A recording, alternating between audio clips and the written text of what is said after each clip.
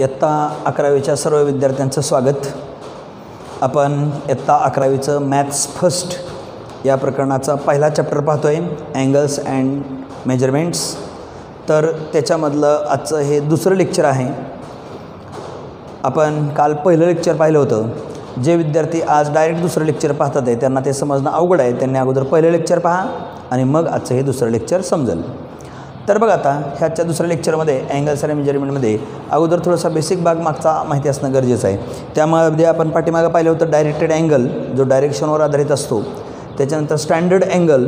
बघा, स्टँडर्ड पोझिशनमधला जो अँगल आहे त्याला एक्स ॲक्सिस वाय ॲक्सिस हे आवश्यक असतं. आणि त्याच्या 3 कंडिशन तुम्हाला सांगितलं होतं त्यावेळेस, की पहिली कंडिशन तो डायरेक्टेड अँगल पाहिजे, दुसरी कंडिशन ह्याचा ओरिजिन इथं व्हर्टेक्स ओरिजिनवर पाहिजे, आणि तिसरी कंडिशन ह्याचं इनिशियल आर्म पॉझिटिव्ह एक्स ॲक्सिसवर असली पाहिजे. आता आपण आज नवीन आर्टिकल पाहणार आहे, को टर्मिनल अँगल्स. आता को टर्मिनल अँगल म्हणजे काय, तर मी एक उदाहरण घेतो. या ठिकाणी 2 अँगल लिहितो आहे. पहिल्यांदा मी लिहितो आहे वजा 330 अंश आणि नंतर लिहितो आहे नुसतं 30 अंश. आता बघा, आपण पहिल्या लेक्चरमध्ये तुम्हाला निगेटिव्ह अँगल पॉझिटिव्ह अँगल पण सांगितलं होतं. पॉझिटिव्ह अँगल म्हणजे अशा दिशेने असतो अँटी क्लॉकवाईज, आणि निगेटिव्ह अँगल म्हणजे क्लॉकवाईज असतो, घड्याळाच्या दिशेने असतो. तर आता आपण हे 2 अँगल मी या ठिकाणी सांगितलेले आहेत, वजा 330 आणि नुसतं 30. आता वजा 330 जर तुम्हाला काढायला सांगितलं स्टँडर्ड पोझिशनवर, तर इथून चालू करावं लागतं आहे. वजा म्हणल्यानंतर इकडे यावं लागतं आहे. इथून इथं आलं तर 90 होईल, इथं आलं तर 180 होईल, इथं आलं तर 270 होईल.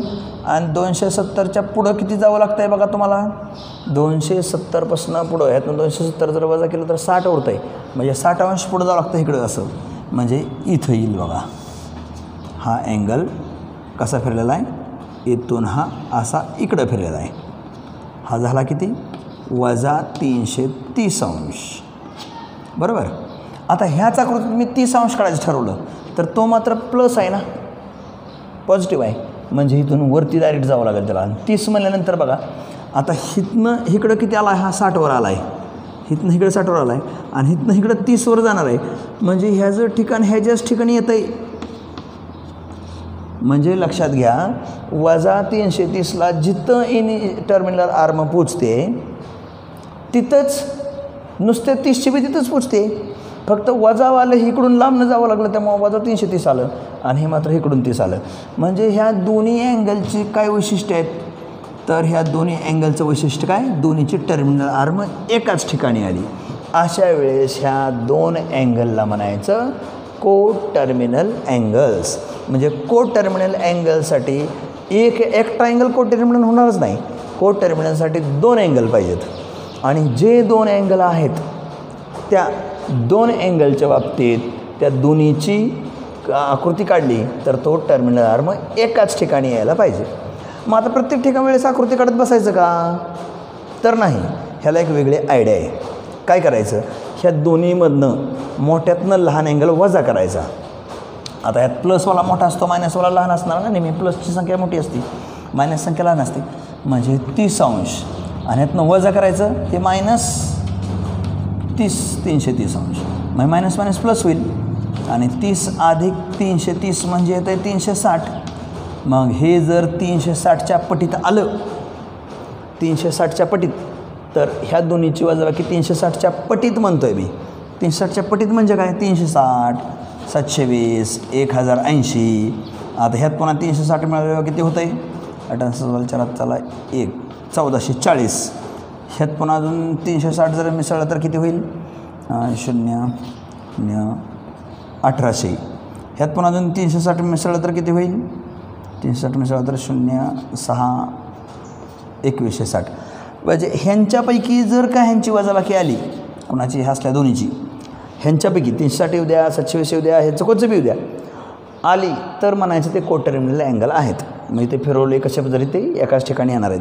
आणि जर ह्यांच्यापैकी नसेल तर मात्र ते तसे होऊ शकत नाहीत. आता उदाहरणार्थ बघा, सांगतो तुम्हाला. समजा मी एक अँगल सांगितला 70 अंश आणि दुसरा सांगितला 430 अंश, 430. तर आता काय करायचं, 430 मधनं 70 वजा करायचं, मोठ्यातनं बारकं वजा केलं तर ह्याची वजाबाकी किती येते 360 अंश येते, म्हणजे 360च्या पटीत आहे. मग हे दोन्ही को टर्मिनल अँगल आहेत. कसं काय आहेत आपण या ठिकाणी पटवून देऊया. बघा पहिला काढू 70चा, मग तो इथं नाही त्याची 70चा झाला हा 70. आता 430 म्हणलं एक रोटेशन पुरं करावं लागतं ह्याचं. मग इथनं काढलं मी 430 असं फिरवून आणलं, प्लस आहे ना शेवटी. इथं आलं की 360 झालं आणि 360पासून पुढं 430 व्हायला आम्हाला 70च न्यावं लागतं आहे. म्हणजे एकाच ठिकाणी येतं आहे ना ते दोन्ही. म्हणजे थोडक्यात ह्यांची वजाबाकी किती कळतं आहे. आकृती काढायची गरज नाही की लगेच ते को टर्मिनल अँगल असतात. म्हणजे आता हे ऑनलाईन शिकवताना जरा अवघडच होतं आहे बरं का, पण तरी असू द्या. तुम्हाला कळतं आहे का नाही बघा. को टर्मिनल अँगलसाठी महत्त्वाच्या ठिकाणी अँगल किती पाहिजे ते 2 पाहिजे. ते एक अँगल को टर्मिनल ठरवा येत नाही. आणि त्या दोन्हीची वजाबाकी 360च्या पाड्यात म्हणजे पटीत पाहिजे. जर दोन्हीची वजाबाकी 360च्या पटीत आली तर ती कसं जरी फिरवलं प्लस मायनस कसं फिरवू द्या, त्याची टर्मिनल आर्म एकाच ठिकाणी येते, एकावर एक अँगल येतात, त्यामुळे त्याला को टर्मिनल अँगल्स असं आपण म्हणणार आहोत. आता ह्याची काही उदाहरणं आपण या ठिकाणी पाहणार आहे. तर पहा हे उदाहरण, हा प्रश्न आत्ताच्या को टर्मिनलवर आधारित आहे. Question, determine which of the following pairs of angles R को टर्मिनल. खालीलपैकी कोणच्या पेअर्स को टर्मिनल आहेत ते ठरवा. मग जर असतील तर आहेत म्हणा, नसतील तर नाहीत म्हणा. को टर्मिनल म्हणजे काय तर एकावर एक टर्मिनल आर्म यायला पाहिजे. मग त्यासाठी बघा आता पहिलं उदाहरण 210 आणि 150 वजा 150 ह्यांची वजाबाकी करायला सांगितलं मी. 210मधनं 150 वजा केले, ते वजा असल्यामुळे वजा अधिक झालं, 360 आलं. मग ही 1 गुणिले 360 केलं. आपल्याला 360 पटीत पाहिजे ना. मग 720 असतं तर 2 गुणिले 360 केलं असतं. 1080 असतं तर 3 गुणिले 360 केलं असतं.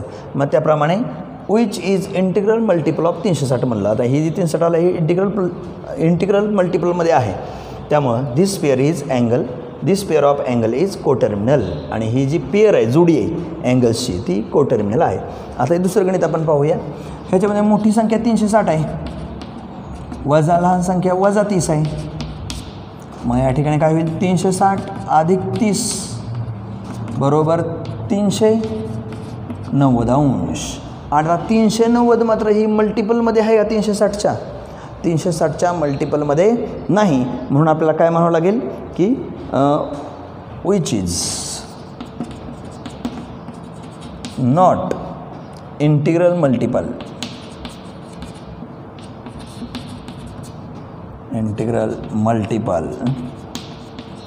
Of 360. Therefore, this pair of angles is not coterminal.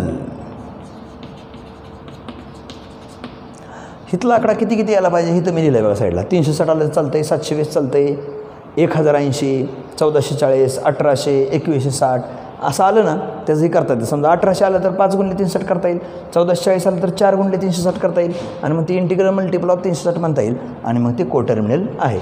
मला वाटतं तुम्हाला को टर्मिनल कळलेलं असेल. आता पुढचं तिसरं उदाहरण या ठिकाणी दाखवतं आहे बघा. आता तिसरं उदाहरण समजतं का तुम्हाला? तिसरं उदाहरण आहे वजा 180 540. आता यात मोठी संख्या कोणती 540 वजा 180. मग आता हे 540 अधिक 180 यांची बेरीज जर केली तर 0, 8 आणि 4 12ला 2 हाताला 1, 5 आणि 1 6 आणि 1 7, 720 अंश. म्हणजे हे 2 गुणिले 360 आलं की 720 म्हणजे 2 गुणिले 360. मग इंटिग्रल मल्टिपल आहे म्हणजे ह्याप्रमाणे वाक्य लिहावं लागेल which is integral multiple of 360 अंश. देअरफॉर म्हणून काय म्हणता येईल दिस पेअर ऑफ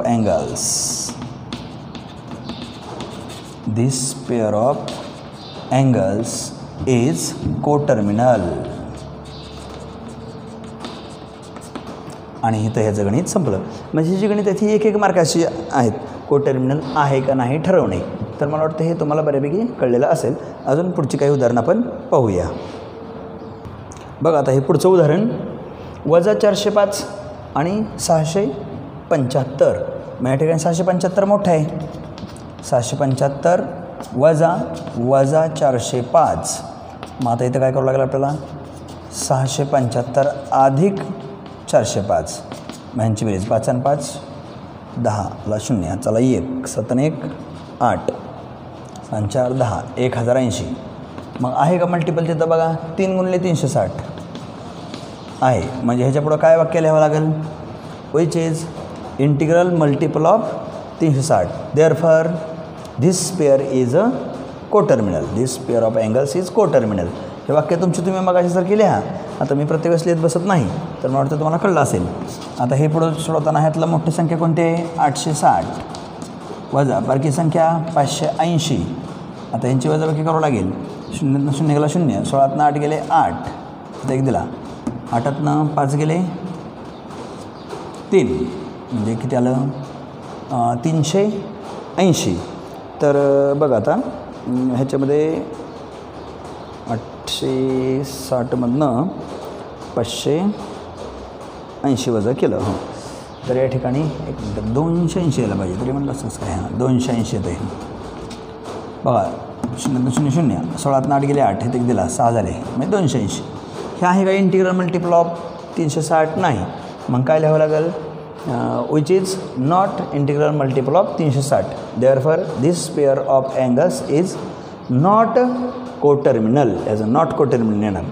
आता ह्याचं कसं करावं लागणार मोठी संख्या 900 वजा बारकी संख्या वजा 900. मग हे 900 अधिक 900 बरोबर किती झालं 1800 आहे का हे आहे. म्हणजे कसं करावं लागेल 4 गुणिले 360. मग हे मल्टिपल आहे म्हणजे काय म्हणावं लागेल which is integral multiple of 360. Therefore this pair of angles is coterminal. हे पुढची 2 वाक्य सगळ्यांची कंपल्सरी तुम्ही लिहा आणि ह्या प्रश्नाचे 6चे 6 प्रश्न वहीत तुम्ही सोडवा. आता ह्याच्यानंतर आपण पुढचा पार्ट पाहूया. या ठिकाणी आपण गडबडीत बघा 4 गुणिले 360 केलं. हे 5 गुणिले 360 आहे. 5 गुणिले 360 म्हणजे 1800 आहे. त्यामुळे इथं हे इंटिग्रल मल्टिपल आहे. त्याप्रमाणे हे सगळे वाक्य लिहा आणि आपण आता पुढचा पार्ट पाहूया. तर बघा आता आपण हे पुढचा महत्त्वाचा भाग पाहतोय मेजर्स ऑफ अँगल्स. अँगलची मापं. आता अँगलची मापं हे आपण 10वीपर्यंत पाहतच होतो. 45 अंश 60 अंश वेगवेगळे अँगल होते. पण आता फरक काय झाला की आता आपल्याला 11वीला डायरेक्टेड अँगल आले रोटेशननुसार आले. मग ह्या अँगलमध्ये 2 टाईप येतात आता डिग्री मेजर आणि रेडियन मेजर. डिग्री मेजर म्हणजे सेक्झागेसिमल सिस्टीम आणि डिग्री मेजर म्हणजे सर्क्युलर सिस्टीम. आपण डिग्री मेजर आणि रेडियन मेजरच फक्त विचारात घेऊया. डिग्री मेजर म्हणजे सेक्झागेसिमल सिस्टीम आणि रेडियन मेजर म्हणजे सर्क्युलर सिस्टीम. रेडियन मेजर आणि डिग्री मेजरमधला डिग्री मेजर संदर्भात आपण पाहूया. 45 अंश हे अंश देतो हे डिग्री मेजर आलं. आणि 3 रेडियन म्हणलं की ते डोक्यावर सी असतं हे रेडियनमधलं आलं. तर ते रेडियनमधलं कसं आहे ते आपण थोडं नंतरच्या टप्प्यात विचार करूया. अगोदर आपण फक्त डिग्री मेजरचा विचार करूया. आता मला सांगा 10वीपर्यंत आपण 45 अँगल काढा म्हणलं तर काढत होतो. 115 म्हणलं तर काढत होतो. परंतु तुम्हाला जर सांगितलं की 67.87 डिग्री एवढा अँगल काढा तर आता प्रश्न असा नाही म्हणतो की 67 काढता येईल पण हे पॉईंटवर पुढचं कसं करायचं हे काय आपल्याला अगोदर ह्याच्या कधी नव्हतं. पण आता मात्र त्याचंसुद्धा नेमकं कसं असतं आहे ते आपण मिनिट सेकंदामध्ये रूपांतर करायचं पाहूया. आता जसं घड्याळाचं असतं ना तसं सेम बघा 60 सेकंदाचा 1 मिनिट आणि 60 मिनिटांचा 1 तास. तसं मी या ठिकाणी काय लिहितो आहे बघा. आता हे तुम्ही महत्त्वाचे 2 पॉईंट लिहून घ्यायचे. पहिला पॉईंट 60 सेकंद डबल रेग म्हणजे सेकंद बरोबर 1 मिनिट म्हणजे 1 रेग. बघा 1 रेग म्हणजे मिनिट आणि डबल रेगा म्हणजे सेकंड. 60 सेकंद म्हणजे 1 मिनिट आणि 60 मिनिट म्हणजे 1 तास म्हणजे डिग्री. म्हणजे बघा आता हे मेजरसाठी अँगल स्टाईल आहे फक्त ते टायमिंगच्या संदर्भात समजायला सोपं जातं आहे आपल्याला. म्हणताना मी त्याला मिनिट सेकंदच म्हणायचं. म्हणजे 1 डिग्री म्हणजे 1 अंश म्हणजे ते कोनमापकातला प्रोटेक्टरमधलं 1 अंश म्हणजे अतिशय लहान. त्याचे 60 भाग जर लहान केले तर ते 60 मिनिट झाले आणि त्यातले 1 मिनिटाचे पुन्हा 60 भाग गेले तर सेकंद झाले. म्हणजे एका अंश अँगलच्या सुद्धा खूप खोलवर आपल्याला जाता येतं. मग त्याप्रमाणे हे दोन मुद्दे तुम्ही लक्षात घेतले पाहिजेत, मिनिट आणि सेकंद. बघा 60 सेकंद म्हणजे 1 मिनिट आणि 60 मिनिट म्हणजे 1 डिग्री, हे असे सूत्र तुम्ही महत्त्वाचे लक्षात घ्या. मग आता ज्यावेळेस पॉईंटवरती डिग्री येतं ना, त्यावेळेस आपल्याला ते मोजणं किंवा कॅल्क्युलेशन करणं थोडंसं किचकट जातं. भविष्यातल्या पुढच्या जास्त डीप आपल्याला पुढं शिकत जायचं आहे, त्यावेळेस ह्याचं रूपांतर मिनटा सेकंदामध्ये करणं गरजेचं असतं. मग ते कसं करायचं असतं मिनटा सेकंदामध्ये, तर त्याचं एक उदाहरण या ठिकाणी मी तुम्हाला सांगणार आहे. तर त्याचं उदाहरण बघा कसं आहे ते. हे तर 2 पॉईंट तुम्ही महत्त्वाचे लिहून घ्यायचेच आहेत आणि त्याच्यानंतरचा एक प्रश्नच आहे, तो प्रश्न या ठिकाणी मी तुम्हाला सांगतो आहे. तर बघा, तर हा क्वेश्चन बघा. Question, express the following angles in degrees minutes seconds. खालील अँगल हे नुसते डिग्रीमध्ये, ते डिग्री मिनिट आणि सेकंद करा. 74.87 डिग्री आहे. तर ह्याचं पॉईंट काढून टाकून हे मिनिटात करायचं आहे. तर कसं करायचं बघा, 74.87 डिग्री म्हणजेच 74 डिग्री अधिक 0.87 डिग्री. बघा हे 74 पूर्णांकातलं सेपरेट काढून घेतलं आणि हे पॉईंटवरचं सेपरेट करून घेतलं पुढं. आता हे 74 डिग्री ठीक आहे, हे असं राहू द्या. प्लस ह्याचं काय करायचं बघा, आता हे डिग्रीचं कशात रूपांतर करायचं आहे, मिनटात अगोदर करायचं आहे. 0.87 गुणिले 60 मिनिट. डिग्री होतं ते मिनटात करायसाठी 60 न गुणलं. मग आता हे 74 अधिक, आता ह्यांचा गुणाकार करावा लागला आपल्याला. 6 42, 4 8 48 आणि 4 52, हेतला 0 आणि 2 घर सोडून पॉईंट, एवढी झाली मिनटं. 52.20 मिनटं. ह्याची मिनटं 52.20 आली. आता हे 60च्या पुढं कधीच जात नसतं, कारण 60 मिनटाचं लगेच ते पुढचं 1 डिग्री होतं रूपांतर त्याचं. मग आता ह्याच्यामध्ये हे कसं लिहिता येईल, 74 डिग्री आणि 52, इथं पॉईंट द्यायचा नाही बरं का. 74 डिग्री 52 मिनिट, हे पूर्णांकातला घेतला मिनटात आकडा. आता अधिक राहिलं किती, 0.20 मिनिट राहिले की 0.20 मिनिट. ह्याचे सेकंद करायला गुणिले 60 परत सेकंद. बघा आता कसं झालं हे कळलं का बघा थोडंसं विचार करून. 74.87 74 सेपरेट केलं आणि 0.87 डिग्री सेपरेट केलं. आता 74ला काय प्रॉब्लेमच नाही, 74 कंटिन्यू. ह्या 87 डिग्रीचं मिनटं करायला 60 गुणलं, ह्याचा गुणाकार एवढाला एवढी मिनटं. ह्यातली पूर्णांकातली मिनटं मी बाजूला काढून घेतली. 74 डिग्री 52 मिनटं प्लस राहिले 0.20, त्याची सेकंद करू. मग 0.20 गुणिले 60 सेकंद. आता पुन्हा ह्यांचा गुणाकार करायचा, म्हणजे कसं आलं बघा, 74 डिग्री 52 मिनिट प्लस आता यांचा गुणाकार 6 दुनी 12, हितला 1 0 आणि हितला 1 0, किंवा ह्या ठीक आहे असू द्या, 2 0 देऊन टाकू आपण पुढं. हितला 1 0 आणि पॉईंटच्या पुढं 2 घर आहेत, म्हणजे 2 घरं सोडून द्यावी लागेल. एवढे काय झाले सेकंद, म्हणजे 12 सेकंद. मग हेच असं लिहायचं, 74 डिग्री 52 मिनटं आणि 12 सेकंद, म्हणजेच 74.87 डिग्री. 74.87 डिग्रीचं रूपांतर मिनटा सेकंदात केलं. तर मला वाटतं हे कसं केलं हे तुमच्या लक्षात आलेलं असेल. आता ह्याचंच पुढचं एक असलेच प्रकारचं एक उदाहरण या ठिकाणी मी सांगतो आहे. हे तुम्ही सूत्रांमध्येच लिहून घ्या बरं का, महत्त्वाचा भाग. 60 मिनटं म्हणजे आपलं 60 सेकंद म्हणजे 1 मिनिट आणि 60 मिनटं म्हणजे 1 डिग्री.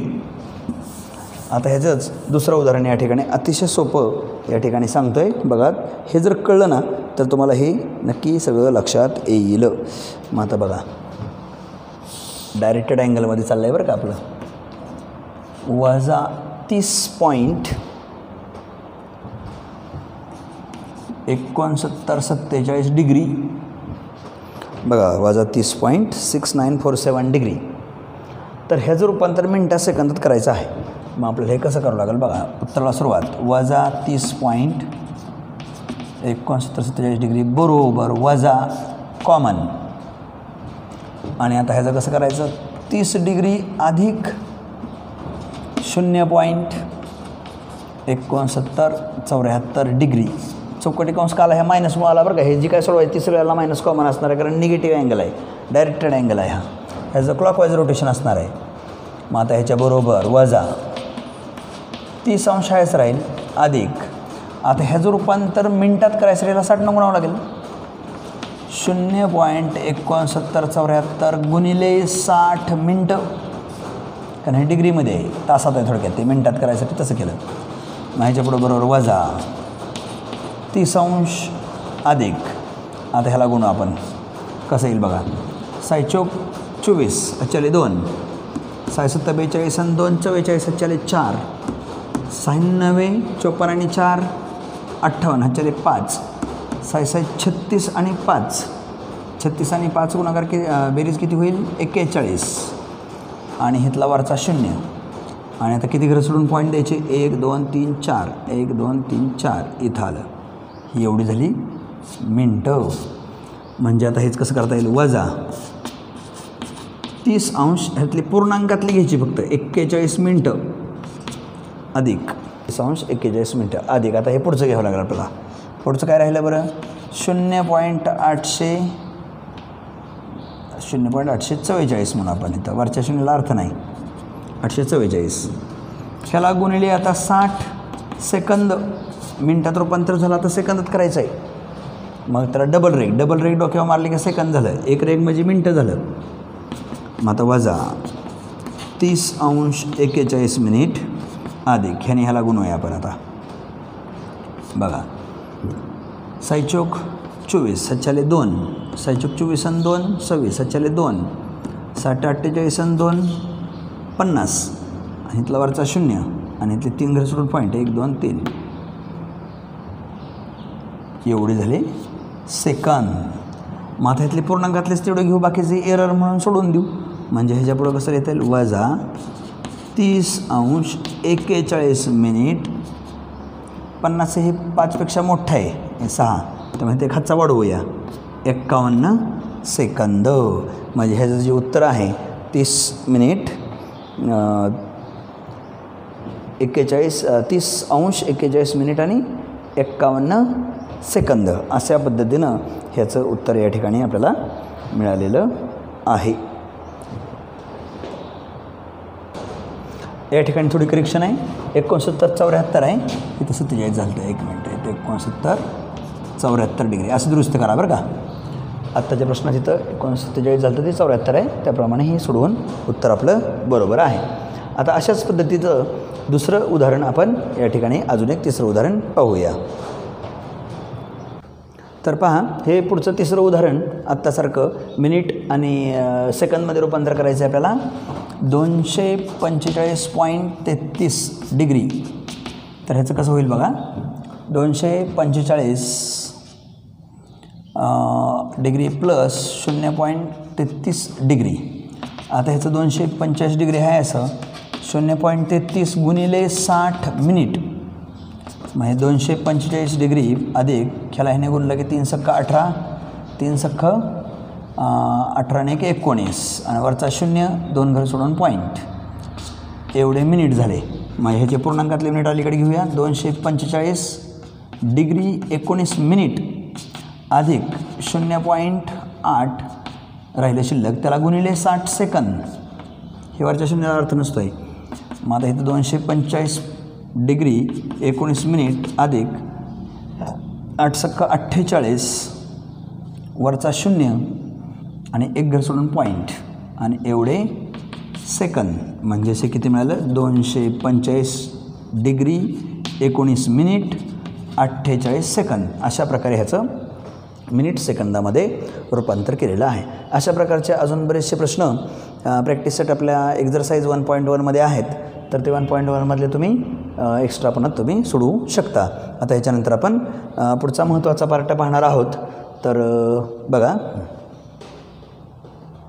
बघा हे चौथं उदाहरण 183.7 डिग्री ह्याचं रूपांतर आपण असं करणार आहे 183 डिग्री अधिक 0.7 डिग्री मग 183 डिग्री अधिक 0.7 गुणिले 60 मिनिटात अगोदर जावं लागतं म्हणजे आता 183 डिग्री अधिक 7 चौकोम 42 वरचा 0 आणि 1 घर सोडून पॉईंट म्हणजे एवढे आले मिनिट 42.0 म्हणजेच 183 डिग्री आणि 42 मिनिट. आता इथं पॉईंट 0 पुढं आल्यामुळं सेकंद ह्याचे आलेच नाहीत, म्हणजे ह्याचं रूपांतर फक्त मिनटामध्येच झालं, सेकंद ह्याच्या पुढं आलेले नाहीत. 183.42 मिनिट असं 143 डिग्री आणि 42 मिनिट असं ह्याचं उत्तर मिळालेलं आहे.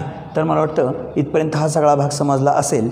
तर आजच्या लेक्चरमध्ये आपण महत्त्वाचे कोणते मुद्दे पाहिले बघा. कोटर्मिनल्स अँगल्स हा एक महत्त्वाचा मुद्दा पाहिला, त्याची पण प्रॅक्टिस तुम्ही चांगल्या पद्धतीनं करा. आणि त्यानंतर आपण मेजर्स ऑफ अँगल्स, तर पॉईंटमधल्या अँगलचं रूपांतर मिनटा सेकंदामध्ये कसं करायचं ते पण पाहिलं. म्हणजे आता आपण ही डिग्री मेजर संदर्भात पाहिलं. आता उद्याच्या लेक्चरमध्ये आपण महत्त्वाचं पाहणार आहे रेडियन मेजर. हा भाग मात्र आपल्याला इथून पुढं अतिशय महत्त्वाचा असा भाग आहे आणि ह्याचा कन्सेप्ट हा पूर्णपणे नवीन आहे की जो तुम्हाला ह्याच्या अगोदर झालेला नव्हता. तो आपण पुढच्या लेक्चरमध्ये पाहूया आणि आज आपण या ठिकाणी थांबूया. धन्यवाद.